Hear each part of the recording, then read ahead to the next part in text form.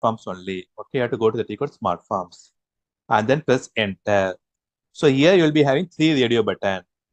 Forms is used to create the form and style is used to create the style like bold, italic, colored, all those things. And text mode is nothing but if you want to include any text, you can create it here. Okay, so as of now, I'll create one basic form and tell you how to create the basic form. Okay, sorry. So you have to give the form name.